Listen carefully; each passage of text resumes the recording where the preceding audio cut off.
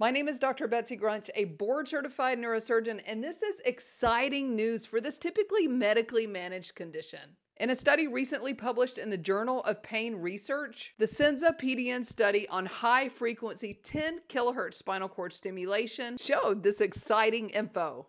10 kilohertz spinal cord stimulation in the treatment of painful diabetic neuropathy was approved by the FDA in 2021 and has become widely used to treat this condition. Now, this recent study not only confirmed the statistical improvement in lower limb pain, it also showed additional benefits in glycemic control after 24 months of treatment with 10 kilohertz stimulation. In fact, the clinically meaningful improvements in hemoglobin A1C observed in the study subgroups are consistent with those reported for many oral and non-injectable glucose-lowering medications versus placebo. It also observed statistically significant weight loss reductions on average across the entire group of study participants after 24 months of treatment with 10 kilohertz spinal cord stimulation. These observations seem reasonable because when a patient's pain is greatly reduced, they tend to move around more, adopt healthier habits, and typically become healthier. These are remarkable and exciting findings that continue to aid in our ability to help patients with this condition.